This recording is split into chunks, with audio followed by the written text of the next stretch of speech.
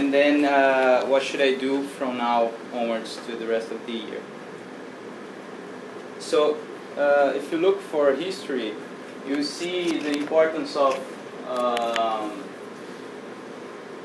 infectious diseases in human mortality has decreased a lot over time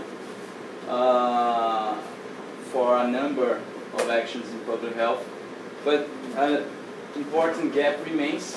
There are some accidents from time to time, either in the 1918 or in 2009, regarded, of course, very importantly, the proportions. Anyhow, we have to address the question, what do we do when it comes next? What do we do if the time to develop a vaccine, what do we do if it demands some time, and if we do have to make it every season? What do we do if antiviral agents are too expensive, they have way too many collateral effects, and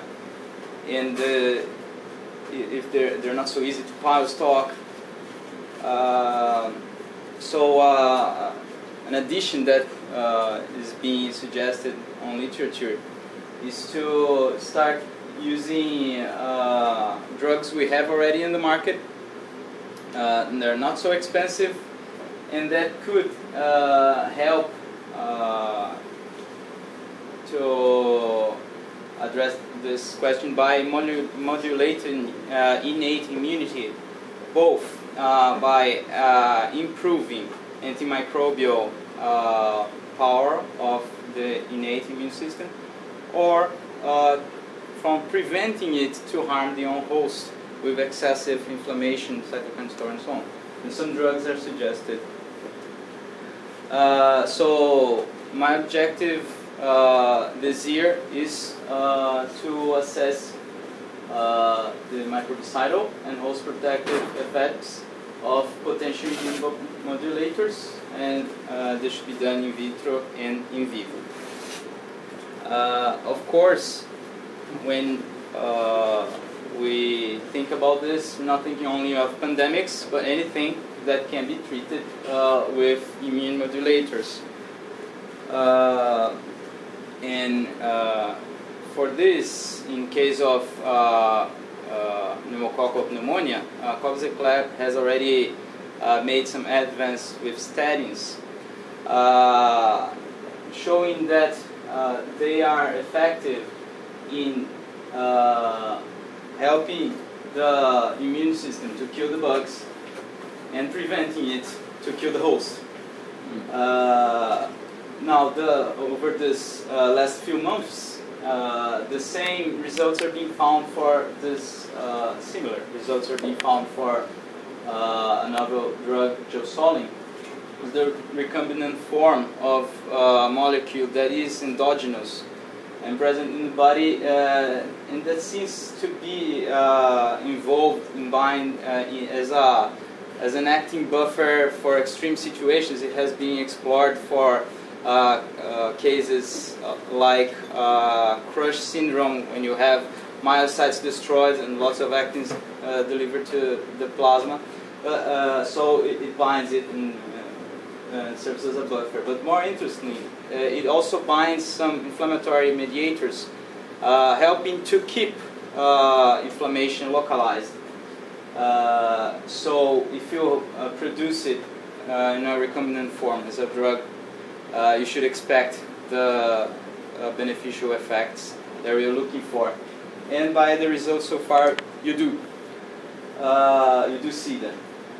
So another interesting thing is that it seems to work in terms of improving antimicrobial activity by stimulating the nitric oxide synthase pathway, which is important for delivering to the phagolysosome the nitric oxide that will further react with oxygen reagent species to generate further molecules to digest the microbes ingested.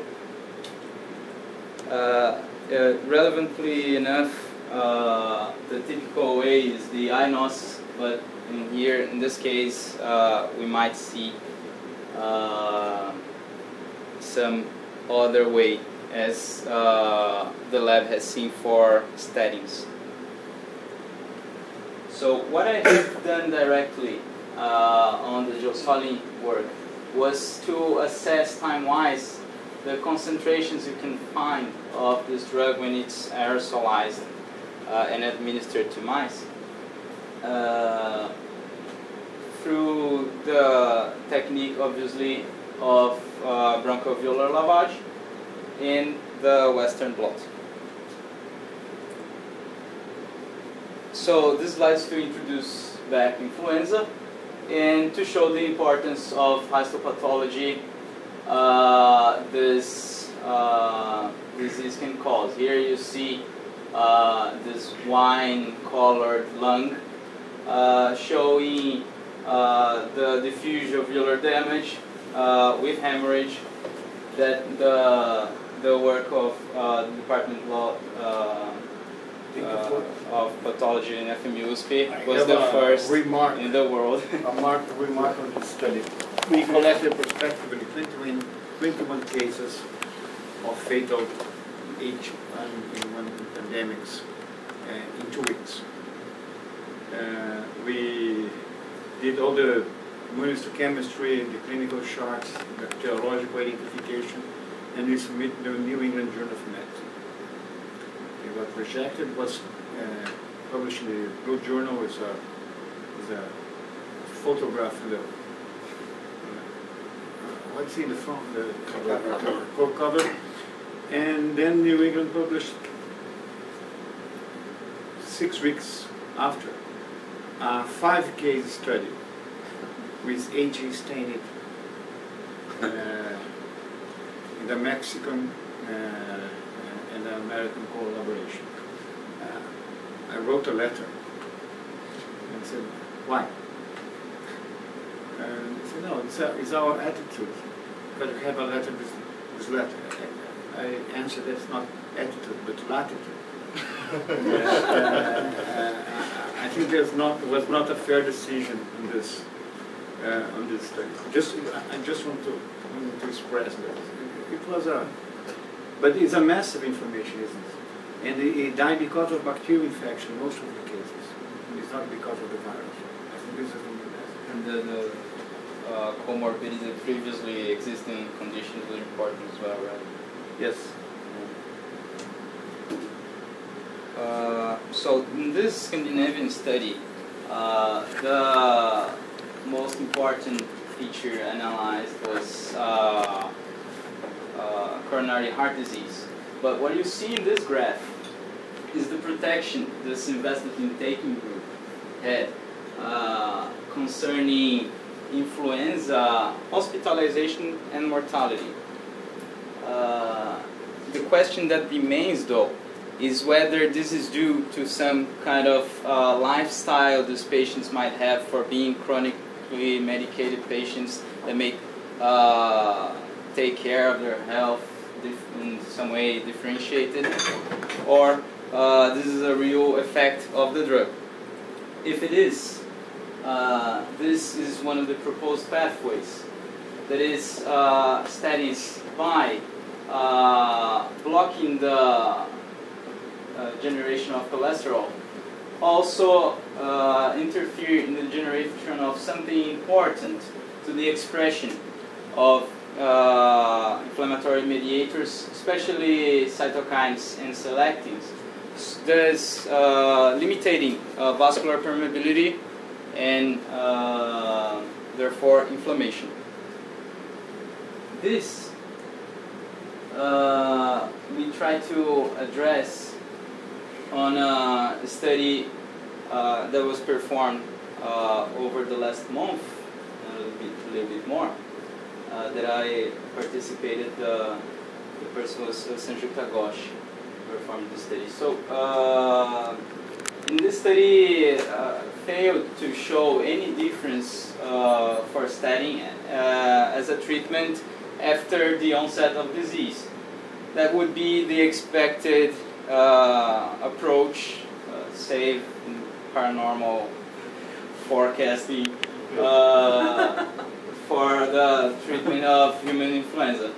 But it may show some protection for chronically taking studies that might be an explanation for the Scandinavian study.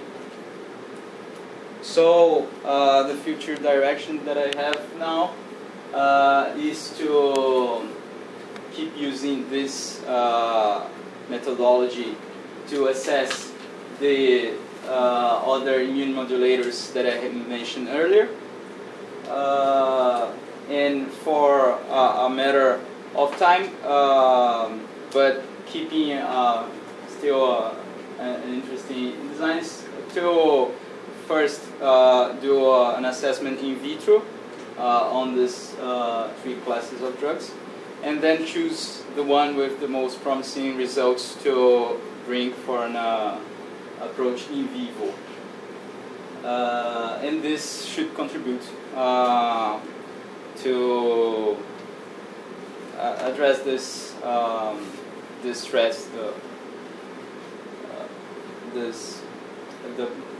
both for pandemics and that pose to human health. And this I'm going to skip for time. And thank you everyone in the lab. Thank you. Obrigado, professor. Prazer a gente aqui.